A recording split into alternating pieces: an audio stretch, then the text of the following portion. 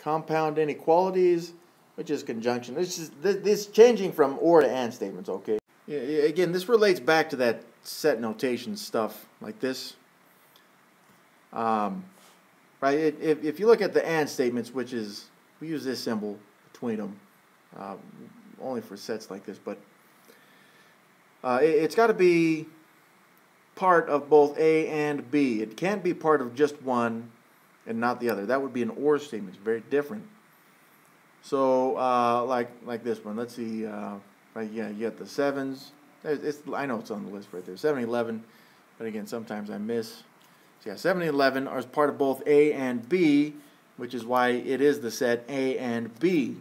So when we look at intervals or compound inequalities that have and statements, it needs to be part of one and it needs to be part of the other as well in order for it to be true.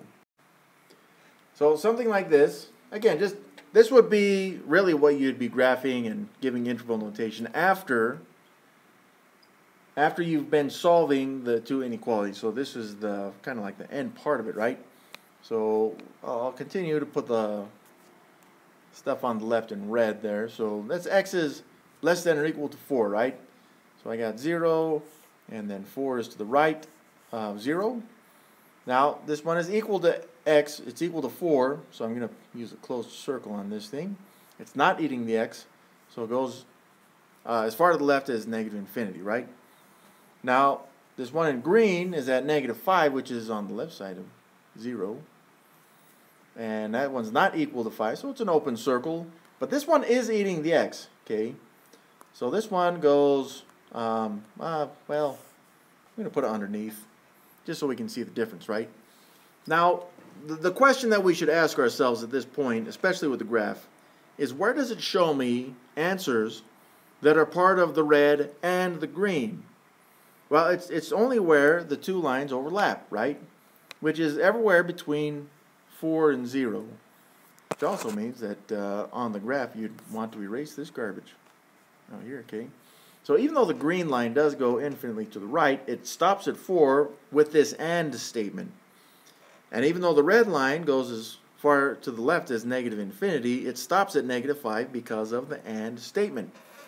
Now this is the graph, okay? And again, on the graph you wouldn't show both lines, just the one in between. But the interval, right, now I'm looking at the purple line because that's where it shows the intersection. And it starts at negative 5, right? That's where the two lines kind of crossed or intersected. There's a key word right there. But negative 5, it's an open circle, which means even though it would make the red inequality true, it doesn't make the green one true. So we can't actually include it as a solution to this compound inequality. Now the purple line goes as far to the right as 4. Now 4 makes the red inequality true, but it also makes the green one true, so it's true for red and green, so we include it, rather, there we go, with a square bracket. So that would be the interval and the graph. Now if you can do that, if you can graph these and statements, just like we did with the or statements, just different slightly, then you can do the rest of these problems, right? Like, again, I wouldn't even say it's making you work harder, it's just making you do more work. Like this one. Well, all of them, not just this one, but like the next few that we're going to be doing, it's like, well, you know what, it's more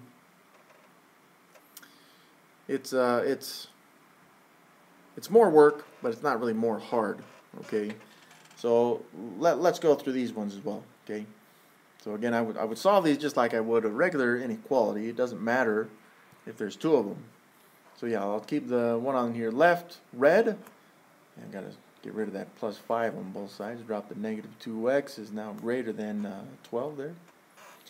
And divide both sides by negative 2. Yeah, that's gonna flip the inequality. So now x is, oh, almost didn't flip it. I'm gonna flip it. X is now less than negative 6. And that completes that inequality. But let's go further to the right here. And we'll do this one in green again. So we're going to distribute the 3. 3 times x is 3x. 3 times negative 1 is 3. This is less than or equal to 3. It's pretty good. And we'll zero out this negative 3. And add 3 instead. There we go. Zeros that out. Drop the 3x is now less than or equal to 6. And then divide both sides by 3. This is a positive 3, so x is just less than or equal to 2. So I got these two statements, okay? And, you know, like if this was a test, I'd say you'd put the and statement between. But there's actually another way that we can write this. But I want to show the interval first, okay? So I'm going to do the graph first. And in red, we got negative 6, so if that's 0, then negative 6 is on the left and 2 is on the right, something like this. So negative 6, open circle, because it's not equal to negative 6. It's not eating the x either, so it goes to the left. Okay, so I mean, I didn't have a lot of space there, but it goes to the left. X is less than or equal to 2, so that's a closed circle there. And this one's not eating the x either, so kind of put it a little bit above it. This one also goes to the left. Now again, we need to look at this and say, well, maybe we should even regraph it so that it represents this more accurately. Okay, but and we'll do this in purple. Just where does it show that the solutions are for not only just the red but also the green? Well, it's everything, not just right here, but both those lines go as far to the left as we can take it. And where does it stop? It stops at 6, right? As soon as we hit negative 6. As soon as we hit negative 6, then we have this sole green line right here. So I'm just looking at the purple, and it's going to go all the way to, I'll try to keep this kind of consistent there. But yeah, this graph, negative 6 was not included in the red, so I still get an open circle there, but it goes infinitely to the left.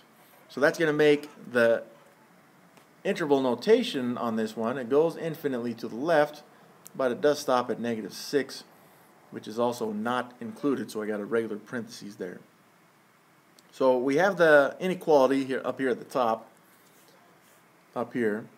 But again, since this was kind of a unique scenario where it's just x is less than negative 6, it also means that I didn't really need any of this garbage. See, I just needed this. And that x is less than negative 6 would be the full answer as an inequality of this compound inequality. Again, and that's because it only shows the intersection between the two on that purple line going to negative 6 to the right. Right, in this graph, I should say, that I'm looking at, all these values, even though they make the green one true, they don't make the red one true. So since it's not true for red and green, it means that all these values in between the red and green would be false. So once again, the size of the problems change, but the methods don't. I'll keep this one in red. Distribute, there's 3 here. 3 times x is 3x.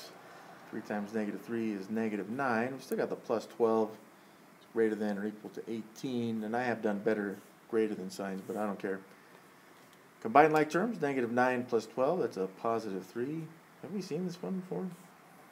Seems pretty similar. Oh, it's not quite the same. I'll get rid of that plus 3, right? Subtract 3 from both sides. And that zeroes that out, so I got 3x now is greater than or equal to 15. Divide both sides by 3. It's not going to change the inequality. X is greater than or equal to 5. So that completes that inequality. Let's go ahead and move on to the next one. Alright, so this one we'll do in green. I'm going to put the x's on the left and the numbers on the right. Not only because you guys want it, but because it's going to give us a positive coefficient. And yeah, we'll simplify this a little bit. I'll get rid of the plus 6 by subtracting 6 from both sides, while simultaneously getting rid of the 4 x's, which are also on the wrong side of the equal sign. So that zeroes out these parts, and then 5x's minus 4x's would give me 1x's is less than 2 minus 6, which is negative 4. And the coefficient of x is already 1, so I'm just going to make it a phantom 1. And I think that looks pretty. So let's look at both. Let's look at both, and then we'll graph both of these and see what we get. And yes, it is an and statement between the two. Even though in some of these cases there's other ways to simplify it, but we'll see more compound inequalities after we finish these and things. So right in the middle we got 0, negative 4 is to the left, and 5 is on the right. I'm just going to put both on right now. I'll start with the red.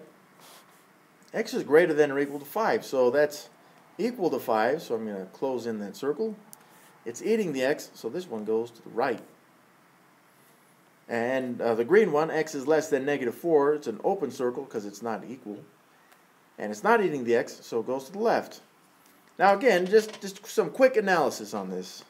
We would look at this graph and would say, where does the graph show that solutions are for both the red and the green? Well, for a graph, it means that they need to either overlap or intersect. Okay? I don't see anywhere on this graph that they intersect. So for this one, I would say, you know what? There's no solutions on this one. D and E, which also means that the original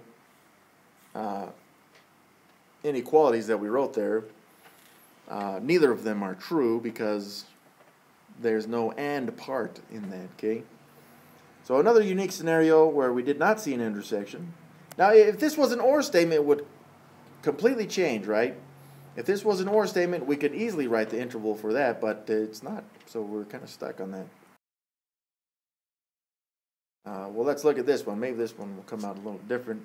So, you know, again, just focus on one at a time. And, you know, distribute your 3 there. 3 times 5x is 15x's. 3 times negative 4 would be negative 12. This is less than or equal to 24. That's a 4 right there. So add 12 to both sides to zero out that negative 12, which it does. Drop the 15x, which is now less than or equal to 36. I did not expect that.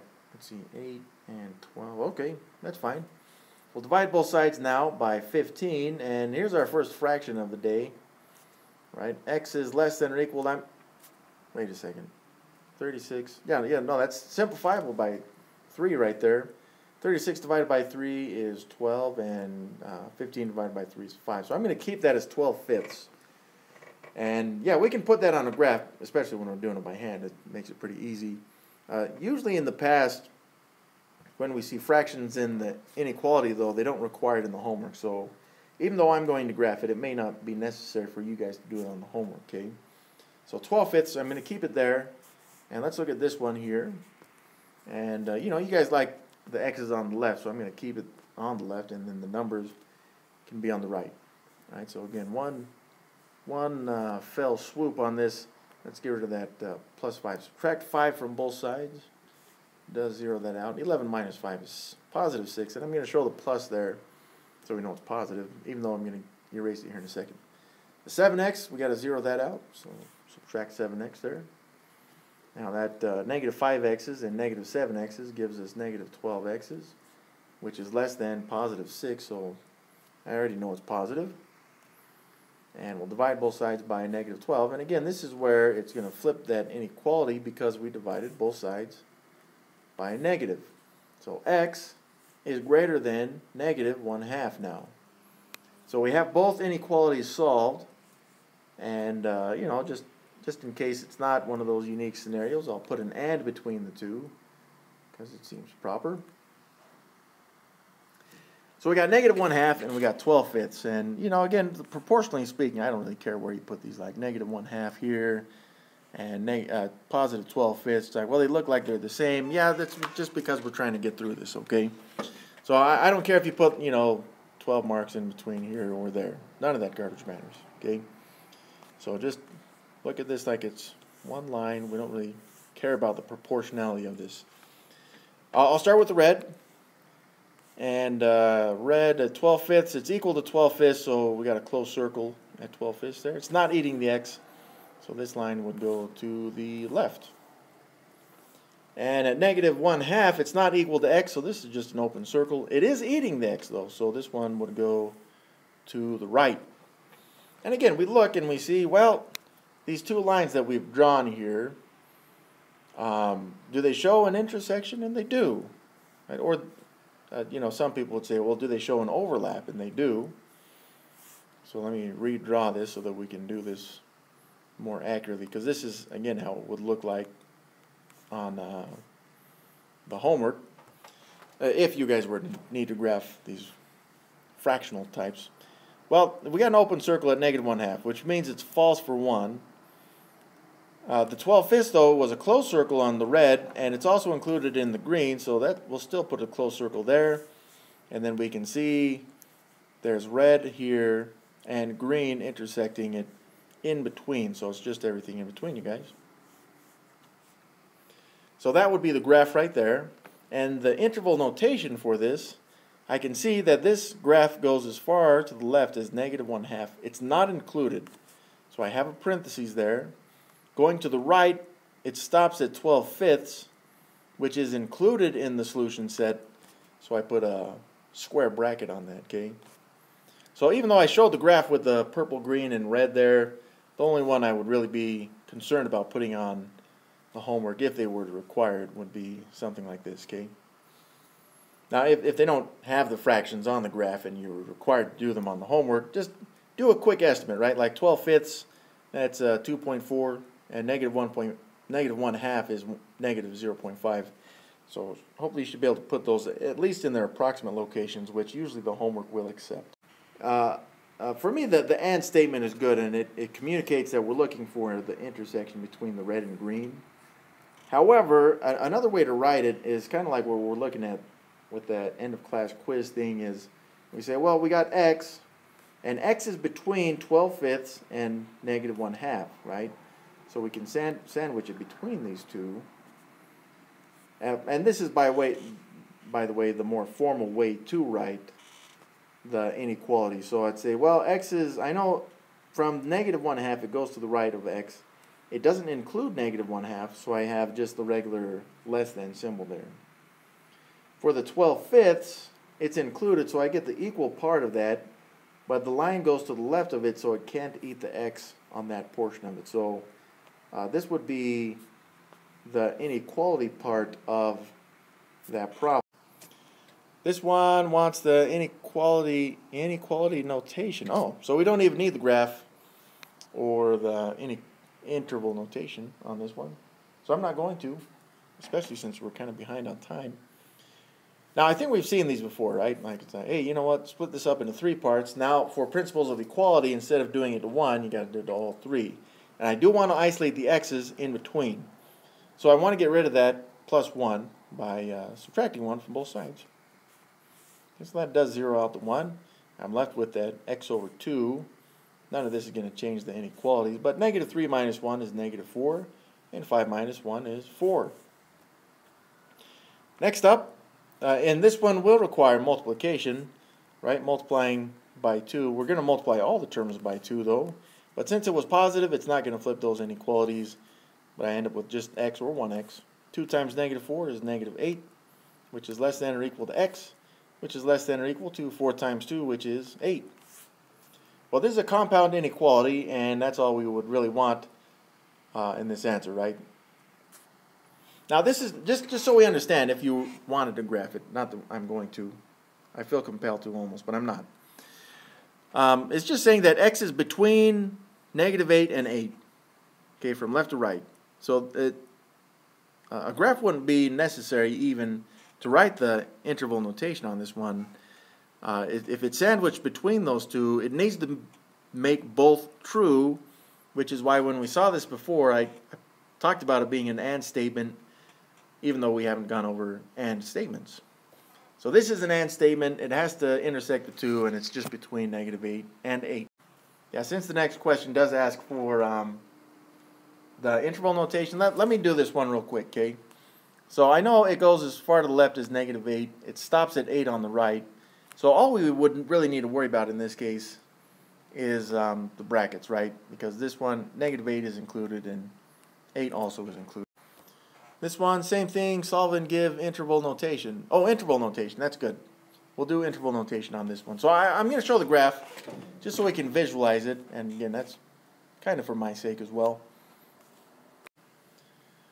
So again, we got to do it in 3 parts on this thing. I'll get rid of that -5. We'll add 5 to all 3 parts. I know you guys can fill the end, man. It's common Yeah, I'm kind of pressed for time on this too. So negative 2 plus 5 is 3. 7 plus 5 is 12, which are both multiples of 3.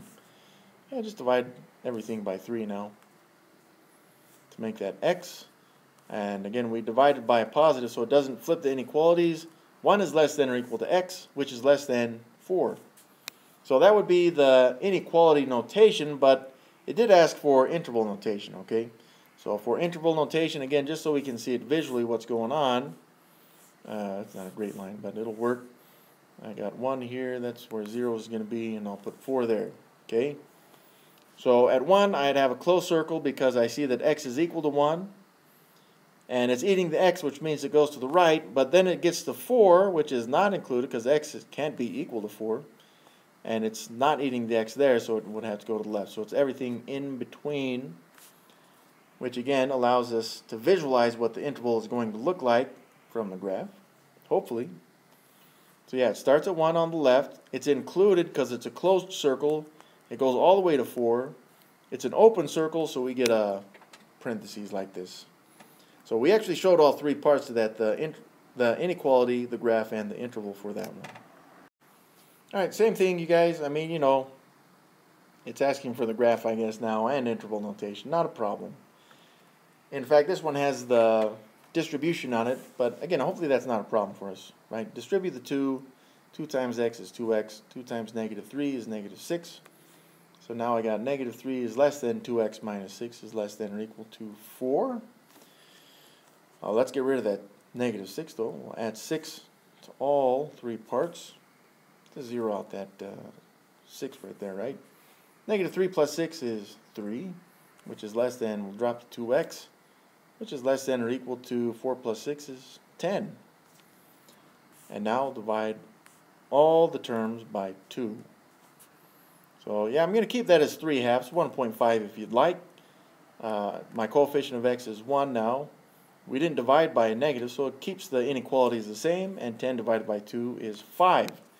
So this is, it has a fraction, but again, hopefully that's not a big deal for us right now because, well, I apologize. I'm doing it by hand, so it's not a big deal, but on the homework, you're going to want to estimate that stuff, okay?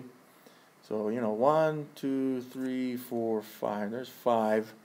And then if I looked at halves, you know, something like this, that'd be 3 of the halves. Okay, so we're ready to graph this thing at 3 halves. It's not equal to x, so we've got an open circle, and that portion of the inequality is eating the x, so it would go to the right. Now again, I'm making that line short on purpose because I'm expecting some sort of intersection on this, right? So at 5, if I looked at just this part, x is less than or equal to 5, it's equal to 5, so I'll do something better. There we go. And this one's not eating the x, so it would go to the left. So I can see on the left, this line's going to go as far to the right as 5 until it makes it false. And the 5 is going to go as far to the left to the 3 halves until it becomes false. So that's the graph. We have the inequality. So next up, our interval notation. As far to the left that line, that green one goes, is 3 halves, which is an open circle, so it's not included. So regular parentheses. Then it goes to the right, stopping at 5. Now that's a closed circle, so it's included in the answer set, and so I got a square bracket on that one. Well, maybe I hurried those a little bit, because, you know, it's a couple minutes early. So if you guys